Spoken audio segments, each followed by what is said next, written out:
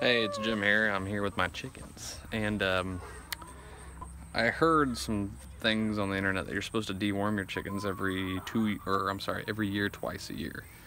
I didn't know that. Well, I've had my chickens for about a year now, and I haven't dewormed them at all.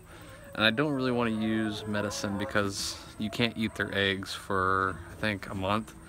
You gotta throw out everything for a month, and that's kind of inconvenient. So, sorry, I had to switch my camera. One of them's freaking out. One of my chickens have been sneezing, but I think it's because they got dust on their nose. But anyway, you're supposed to use, I'm using two things, cayenne pepper and their food. I'm using a teaspoon. I kind of got two things of cayenne pepper and a teaspoon of garlic powder in their water.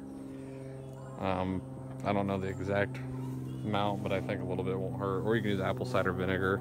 I've heard that's good in the water and it's good for them, but this is kind of a natural way to remedy if they do have worms or anything of that nature. If they're sick, it should help them a little bit. So we'll see. I'll start putting some in there, and I'll come back in about a week and see if there's any results. So egg laying's been fine. Yes, Pepper, I know you're excited.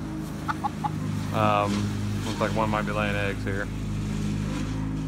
Sorry about that, my neighbor's mowing. But yeah, we're gonna see if it works. I'm gonna give them this stuff and see what happens and see if they like it. All right. Say bye.